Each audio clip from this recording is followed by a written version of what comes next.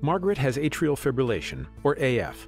It's an abnormal heart rhythm caused by erratic electrical signals, which is the most common type of abnormal heart rhythm.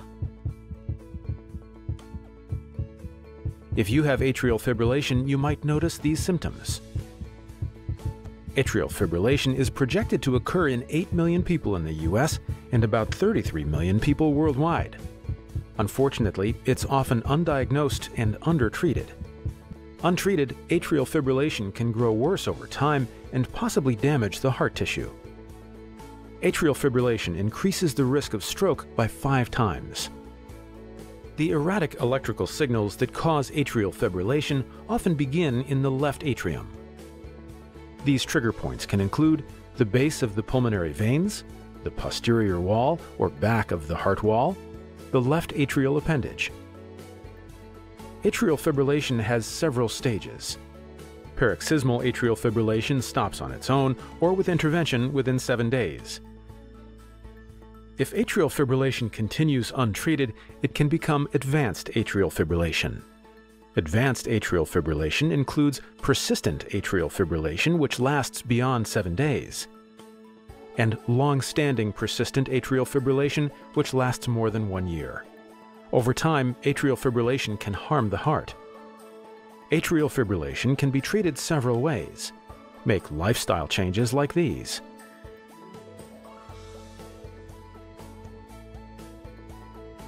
Medications to control heart rate and rhythm.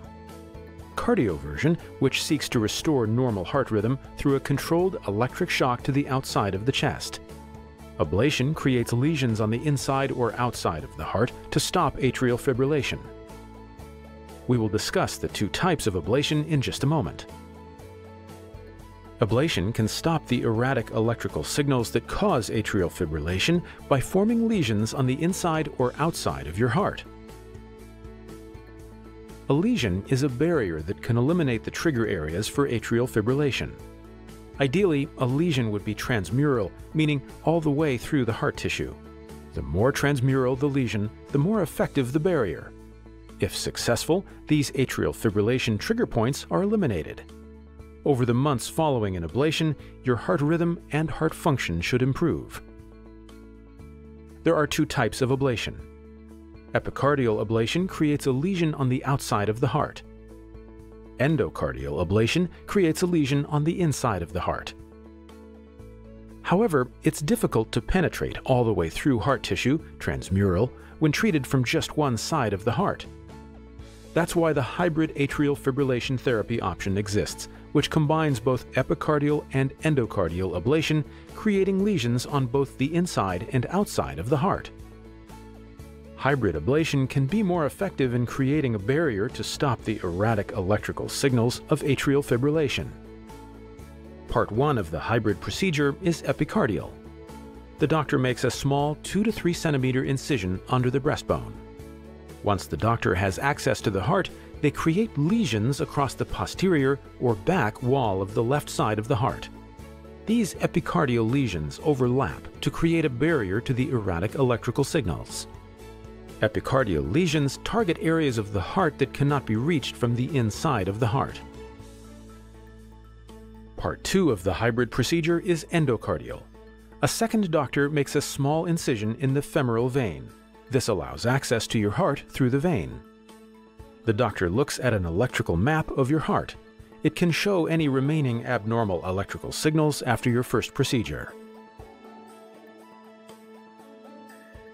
The doctor creates lesions at the pulmonary veins and any areas that still have abnormal activity, overlapping the lesions on the outside of the heart and ensuring the lesions create a durable barrier. Endocardial lesions treat areas of the heart that can't be reached epicardially. Once these ablations are performed, the doctor verifies the procedures are complete. The good news is when atrial fibrillation is successfully treated, it can reverse the stretching of the left atrium. Improve your symptoms, meaning fewer heart medications are needed. Talk to your healthcare professional to learn more about the best atrial fibrillation treatment for you. What is the recovery like after hybrid atrial fibrillation therapy ablation? The hospital stay will be typically 2 to 3 days. Your doctor will provide medication to prevent inflammation. You can resume taking needed heart medications after the procedure as directed by your doctor. You'll be given a patient card with important information about your procedures, medicines, and whom to call after you leave the hospital. Keep this in your wallet or purse. Your healthcare team will let you know when you can return to your daily activities.